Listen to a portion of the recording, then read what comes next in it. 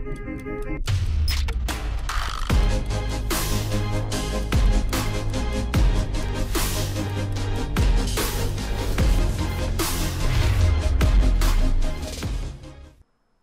guys, welcome back. Today we are going to learn about address types, and we will see what types of addresses are there in BLE and how we can program them, what are the uses of these specific types of addresses, and so on. We will learn about this in the advertisement, and then later we will program this, and in the end we will see the packets and we will analyze the packets of the advertisement. So let's start. As we have seen previously in advertisement, this function in advertisement is basically one of the main functions that will configure everything, but we have also seen that we have init, which is another variable, and in init we have adv data, and there we have the specific values or specific data types in which we will add our data, and this data will be configured in the end. And we have seen it in the previous tutorial, and then we will start the advertisement, and if we want to stop it, we can stop it by calling this function. And we know that how to set the timeout. We have already seen this, and we have also seen how to stop it using this function. Let's move on to the next slide. We have already seen this, that how the advertisement works. First our configuration is done, and then we receive this success message, and then we will start the advertisement, and if it's successfully started, the device is going to give us a nRF success message, and then it's going to advertise its data on air, and the scanners can scan it, and it will stop accordingly. We have already seen this in the previous tutorial. If you haven't seen that, just watch my previous tutorial. I'm just gonna go through this very fast today. Okay, now let's move on to the next slide, and here we have the address types. So basically there are two types of the addresses in Bluetooth devices. The first type of address is the public address. The public address is 48 bits or 6 bytes, and then we have a random address. It's also 48 bit or 6 bytes of address. First, let's see what is a public address.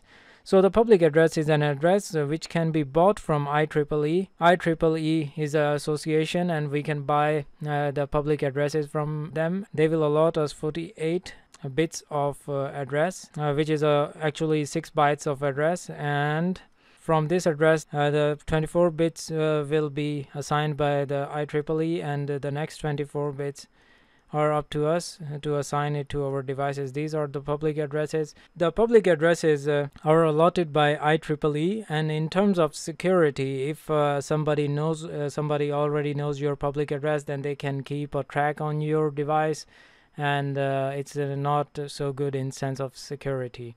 So we will not see the public address. If you want to buy the public address, then you should refer to IEEE, and from their website you will find the links to buy the public address, or you can check around, you can Google it to see how to buy the public address for our device from IEEE. The next part is the important part, and the random address. So there were two types of the base addresses. Like first one was a public address, and then we have a private address. So we basically have two types, the public address and the random address. And now we are going to see the random address. Let's see what's there in random address. So let's move to the next slide. And what is a random address? It's also a 6 byte random value which is allocated to the device. The peripheral device works as an address of the device, and this random address is further divided into two more types. These types are random static address and a random private address. So what is a random static address?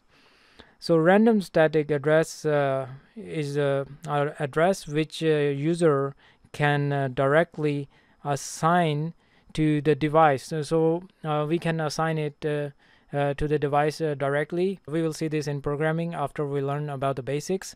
And how we can assign the static address, and the address will not change. This is really important. The address will not change, and it will remain the same during the power cycle of the device. And so the static address will not change. Our device's address never changes in terms of random static. Like we give it a value, it's a 48-bit value, and it never changes. The next one is the random private address, and it's a random address that may change many times over the power cycle of device.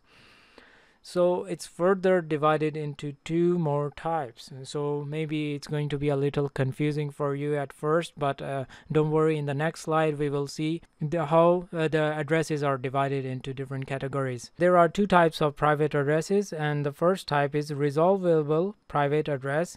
The devices in this type of address, the devices communicate with each other using a shared key, and this key is used to resolve the private address of the device. So basically this key is shared among two devices which are communicating, the master device and the slave device, and they have a basic key which is shared between the devices, and once they receive a value using this key, they will resolve it to a proper address which will be 48-bit, and then they will communicate. So it's something like this, and then we will see this later on. Right now we are just seeing the basics. We will see this in the security, because in terms of security it's a good way. The next one is the unresolvable private address, and unresolvable private address is something really messy. Nobody can actually check the address of the device, because the device keeps on changing its address. So if you are using the unresolvable private address, then nobody is able to track you down, because your device address is changing and changing and keeps on changing. So the BLE core specifications say that it can change up to 15 minutes.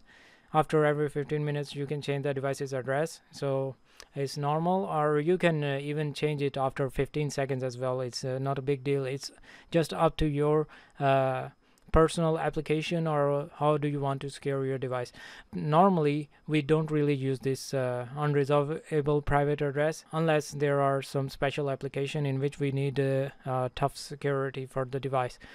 By the way, we will also see how to program this, so don't worry, I will make a tutorial on this as well, which will be the next tutorial. Here is the address hierarchy, and here we can see that the BLE devices have a device address, and this device address is divided into two types. One is the public address, which is allotted to you by IEEE, and one is the private address, which is the random private address. And the random private address is basically the address which is further divided into two types. One is random static. The random static will never change during the power cycle, and the random private address will actually change it's during the power cycle, and it can be divided into two more categories, and the first one is resolvable private address, and the resolvable private address is basically a type of private address in which there is a shared key, and this shared key is shared between the master device and the slave device. So both of the devices have this key, and they use this key to resolve the address value into a proper address. So instead of sending them the address, there is a special type of value which can only be resolved using this key. It's going to be used, but we will not see that now. We will see it in the future tutorials. Right now we are going to see the last type of address, which is unresolvable, and it changes continuously. We can even change it after 15 seconds as well, 10 seconds as well. It depends, and the device will keep on changing its address, so you won't be able to track it down, because the device keeps on changing its address. So now we know the basics of the addresses, what types of addresses are there in BLE, and we are seeing all of this from the slave's perspective. So as I have previously mentioned as well, first we will do all the programming which is relevant to the slave's perspective, because mostly we use the slave programming in our applications. Once we finish all of this peripheral or the slave programming, then we will move on to the central device or the master device programming, and in which we will see the scanning and all that stuff. But actually the concepts are almost similar, so if you learn all of these concepts, then they will help you out in everything. Okay guys, that's it for today. In the next part of this tutorial, we will see how we can program the devices to a random static address or random private addresses. So we will see that in the next tutorial. I hope so you have learned something new today. If you are new to my channel, please be sure to subscribe to my channel. Please do support me on Patreon and PayPal, and I will really appreciate your support, because it motivates me to work more hard, and I will bring more quality content on YouTube free of cost for everybody. If you have any questions, you can ask me in the comments below. Keep sharing my videos to other people. Thank you very much for watching. See you in the next video.